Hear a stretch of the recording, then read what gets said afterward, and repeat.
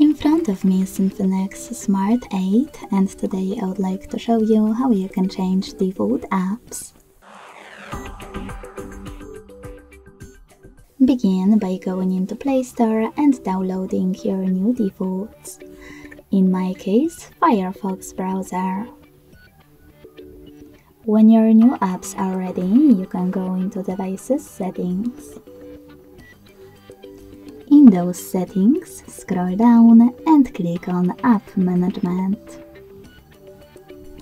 Then select Default Apps and tap on one of those sections that you wish to manage.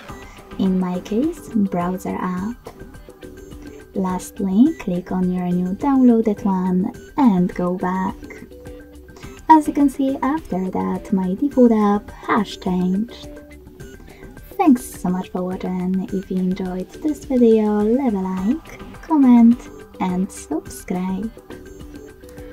Bye!